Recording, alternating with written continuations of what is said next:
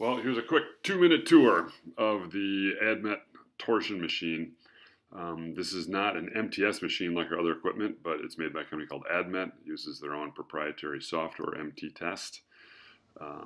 So that's the actual torsion head. That's the thing that twists, and that is the tailstock that can slide, but it cannot twist, right? And then we'll talk about why it's important that it slides later.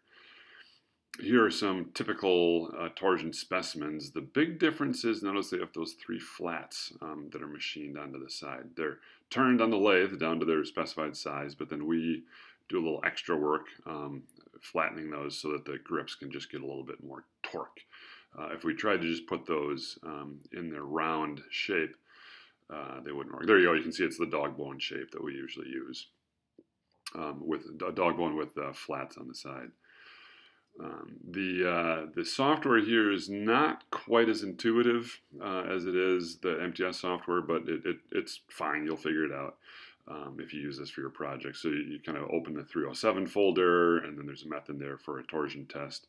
A lot of variables, the rate at which it twists, and I guess and when to stop. But where Rahul is doing right now is adjusting the torsion head, the grips that actually twist, because you need to get the flats on one end aligned up with the flats on the other end so that it can go in there. So since that one doesn't twist, we'll put that one in first.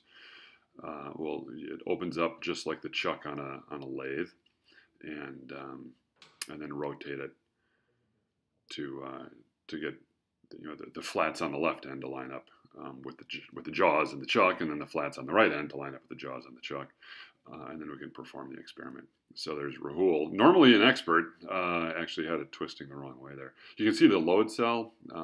Maybe we'll get a shot to see that blue thing on the other side of the fixed end. All right, thanks, Rahul.